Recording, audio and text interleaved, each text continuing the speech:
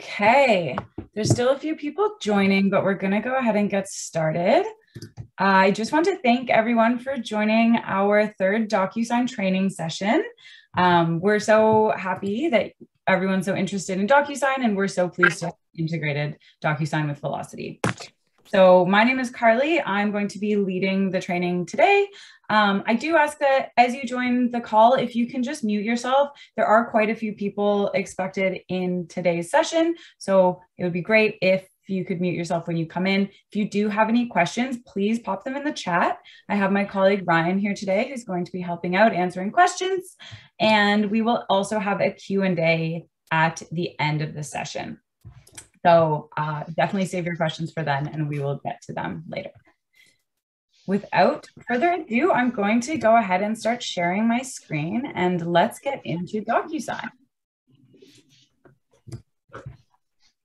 So we should all be able to see my Velocity page here. I just want to start off by letting you know how to actually purchase DocuSign credits in the system. So if you go to Me and head to your settings page in Velocity, under the purchase products section, you'll see the list of all of our add-on services, including our eSign Premium, which is DocuSign. If you click Add, that will take you to your membership information page. I have to log in again. And then at this point, I can either sign up for Velocity Enhanced. So this is our enhanced package. It's $79 a month. It's our new enhanced, and it comes with all of our add-ons. So easy account access, Twilio SMS, property validation, as well as eSign. And that eSign that comes with our enhanced bundle is DocuSign. So it's a really great deal. You get 400 DocuSign credits for the year at $79 a month, or you can also purchase eSign, DocuSign separately just from this add-on section. It is our premium provider, so it will be under eSign Premium. So that's how you get DocuSign in your account. Once you've done that, I'm just going to jump into the conditions section of my deal, and we'll see exactly what that looks like. So I've added a couple documents in here already. I'm just going to use my Know Your Client form as an example here. So as always, to send an eSign package through Velocity, we're going to click this little eSign icon here beside the package that I want to send, which in this case is my Know Your Client form. And I'm going to check the box beside it to make sure I have selected that document. From there, I'm going to go ahead and click Actions, Send Selected eSign Documents. Once I've done that, I can select the agent on the deal, agent whose credits I want to use, which I'm using my own, so that's easy. And then the next section down here is a provider. So here you have a choice between DocuSign and OneSpan, OneSpan being our other eSign provider. So you can actually choose which one you want to use. I, for instance, only have DocuSign credits in my account, so I can select DocuSign. If you did have both, you could kind of choose which credits you want to use for the package that you're sending at this point. So again, I'm sticking with DocuSign, and I'm going to go ahead and click Submit. The next step is just adding any signers. So I have 2 signers on my deal today, 2 borrowers on my deal today, so they're both added as a signer.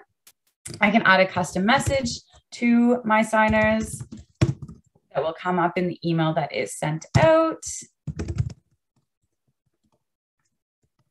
Simple. I can also add any additional signers into the document at this point. So just with the first name, last name, and email.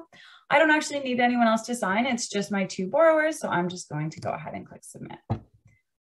And the next page that loads is going to be our DocuSign editor. So it's going to pull my document in, and for anyone who's actually used DocuSign before, it's going to look very similar. You'll probably know exactly what to do. So as soon as this loads, we'll take a look. Perfect. Okay. So again, looks like DocuSign. So I can drag and drop my signature, initial date signed fields. If I scroll down, I have that pre-populated already. So I can just drag my initial box. My client name field, these are going to be autofill fields. So if I drag and drop client name, the system's going to actually autofill that for my client. They won't have to type it. Again, that signature box, the date signed box, which also is going to autofill for the date that the signing happens. And we have text boxes here as well. So these are any boxes that anything your client might need to enter. So in this case, I have an other section here, so I can just add this text box just in case my client needs to type anything in here. I can also play with the required fields on the right, making these fields required or optional. So in this case, I don't need this field to be required because my client might not have anything to write. So I can just make that optional by clicking the box here. And it's the same with any of your signature fields. If you don't need a signature in one section, you can, flip that to optional as well. To switch between signers, I can actually use this drop down in the top left, and I can actually head over to my second signer, who's Marcel. And then from here, I can just drag and drop his information as well. Initials, date signed, name again. Another really cool feature the DocuSign has is the radio buttons. So for things like this financial overview, I'm going to go back to Lacey. So instead of having to add a checkbox and add a bunch of conditional logic to make sure that my client can only select either yes or no, I can use radio buttons. So I can drag and drop. It'll automatically show with 2 options here. So I can just drag that second option into place. If I did have additional options, I could click this plus button to create another. I'll just delete that for now. But basically what the radio buttons do is that they make sure that my client can only select either yes or no. So in one radio group, which is these 2 buttons here, only one option can be selected. So it makes it really easy for documents like this and any other documents where there's basically 2 options. I'll add a few more of these buttons in just so you can see. So there you go, super easy. You also do have checkboxes you can drag, a couple of other options in the document here, but this is kind of your main section.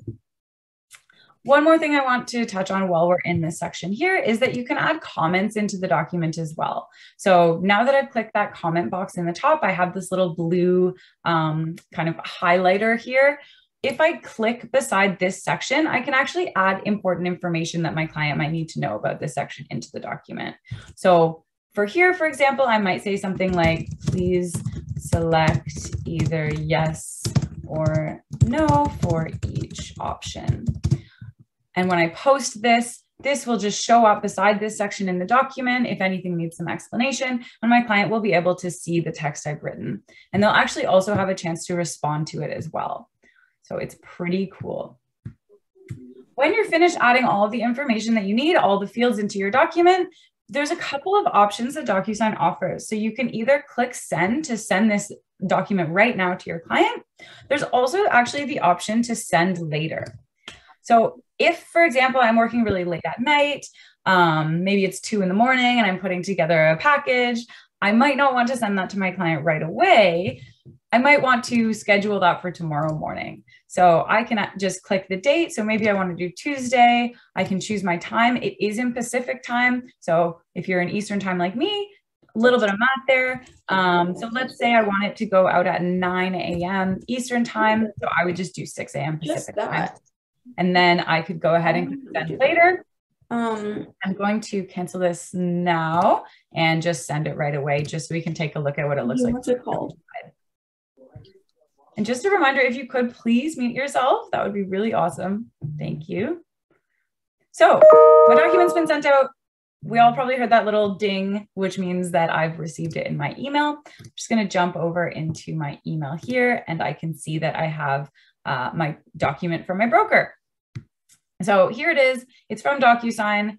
It has information about me as the agent. So your broker, Carly Fotia, has sent you documents. I can then go ahead and just click here to review the document and get signing.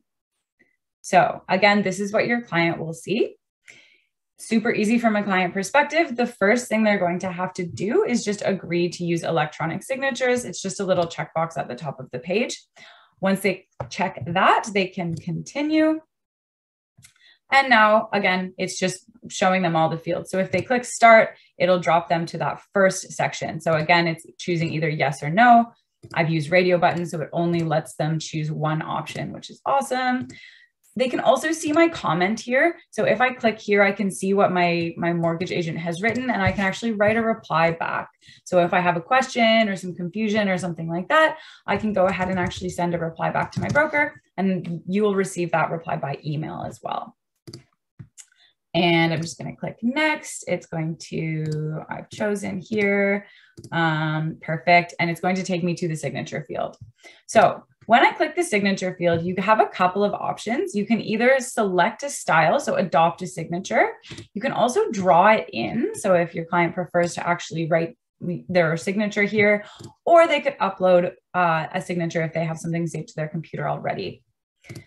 With the style, you can change style. So if I want, for example, this nice signature, I can select that and it'll adopt a signature and a initial for me.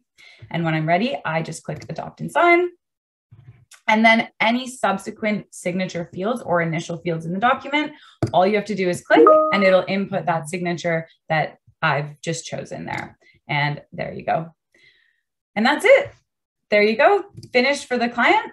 They've signed all the documents. It was super simple. And when I click continue, that's it. I finished signing. So that's all from the client perspective. From your perspective, when everyone signs, you will see the document come back into your documents section. I do have a couple, again, I sent it to 2 different clients, so it's not quite completed yet.